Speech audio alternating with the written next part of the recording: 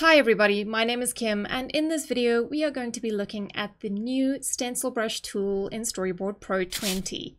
This tool can be found under the brush tool in the tools toolbar. So I have my character in my scene down here, and I want to use the Stencil Brush tool to shade in parts of the character.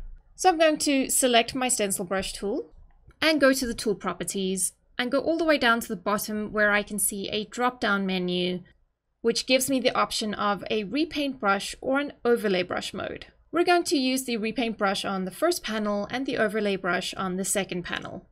So I'm going to select the Repaint Brush mode, and I'm going to select a color and a brush that I like, and I am selecting the matte layer of my character. In this case, this is the layer that has the fill of my character. So I'm going to use this brush to just put some shading in on the matte layer of my character.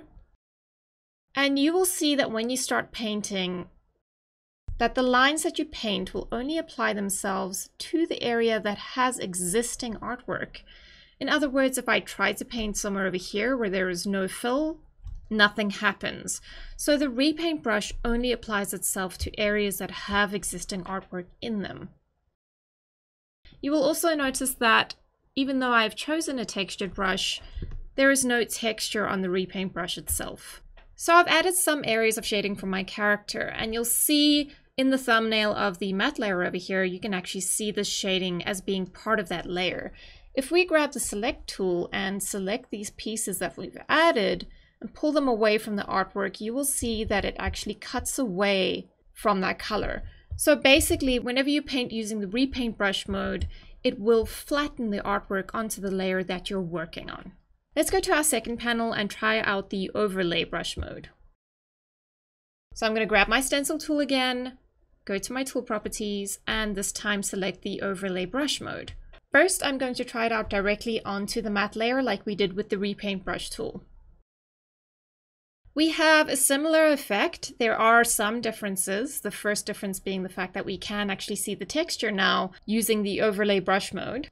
And the second difference is that if I select this object and move it away from the existing artwork, you'll see that it is treated as a separate vector on top of that artwork rather than being flattened down like the Repaint Brush did. But I'm actually not going to use the Overlay Brush this way. I want to use it on a separate layer, and this is the beauty of the Overlay Brush mode. I'm going to add a new layer somewhere here above the matte for the hands. So I've got a new vector layer above the matte for the hands and the character matte down here. And I'm actually going to use those two layers as a reference for my overlay brush.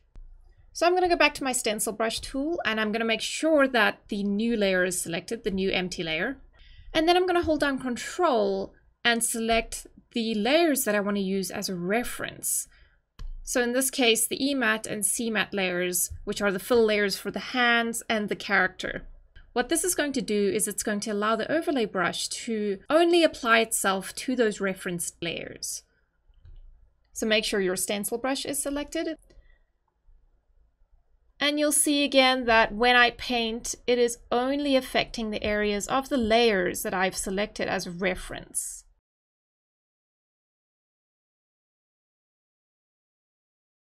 And you can now see that the areas that I've shaded are here on that separate layer, completely detached from the layers that I've used as a reference. You can select as many layers as you like as a reference, but still have a separate layer that masks itself into these selected or referenced layers.